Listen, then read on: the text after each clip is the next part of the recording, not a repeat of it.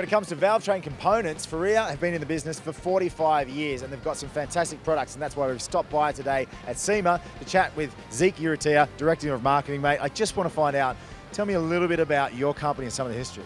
We manufacture specialized in valve train components. We do valves, valve springs, retainers, locks, seat locators, guides, and also valve seals. And that's really where our main focus is of our business. That's the core of our business. Is we specialize in all these different materials: stainless steel, titanium, tool steel. That's been really popular now for the past two and a half years, that we've really been nailing the market with custom retainers that we've been building in tool steel. Yeah. And SEMA is obviously an important show for you guys.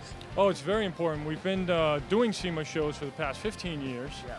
And we've just come back to the show last year to exhibit here.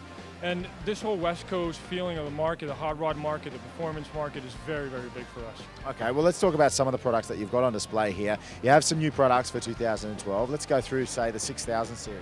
The new 6000 series, we got a 5/16 valves that we're doing now for the performance.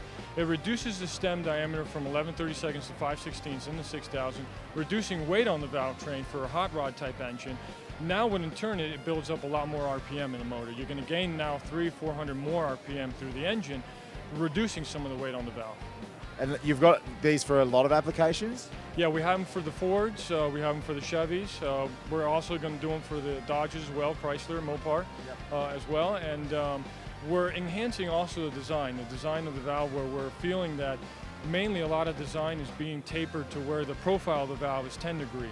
10-degree stuff works very well on a lot of heads that haven't been ported, which a lot of heads typically on the hot rod market are untouched, you know. And the guys want to make 400 or 500 horsepower street applications, and this type of design enhances it without touching the cylinder head and doing any port work to it. All right, so who are the guys that are going to benefit the most out of using this kind of equipment? Mainly the hot rod guys, even guys that are doing small, you know, race type applications. Very, very limited classes that basically untouched engines that you can't do much to, crate engines. These valves are ideal for that type of application. There are other valves on the market, there are other products out there, but what separates you from the competition? Well, we manufacture our valves all in one piece.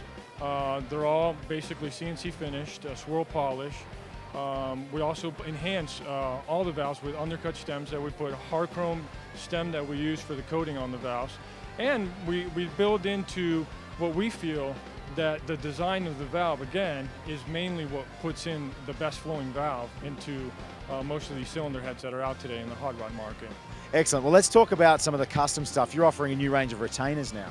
Yeah, we're offering now the tool steel retainers. Again, they've been very popular now for us for 2 years. And it's growing slowly in every single segment of the Ford and Chevy, also in the small four-cylinder market as well. Most of the small four-cylinder Chevy engines, as well as the Ford engines. As well as the Japanese engines, we're doing a lot of tool steel retainers. You're getting that type of durability and longevity on the tool steel retainer compared to the titanium retainer. And is the ability to obviously get the light weight in the tool steel as well, where it's only 2 to 3 grams heavier than titanium. Does that help with your price points as well? As well. It's a little bit more cost effective, you know, to get into tool steel. You're going to pay a little bit less money, you know, for a tool steel retainer as well. And, you know, very beneficial for, again, performance type engines, street engines. Excellent. All right, Zeke, it's been fantastic chatting with you. If you'd like any information about the products that we've seen here today, just go to ferrea.com and they'll be able to help you out. Cheers, Zeke. Thank you.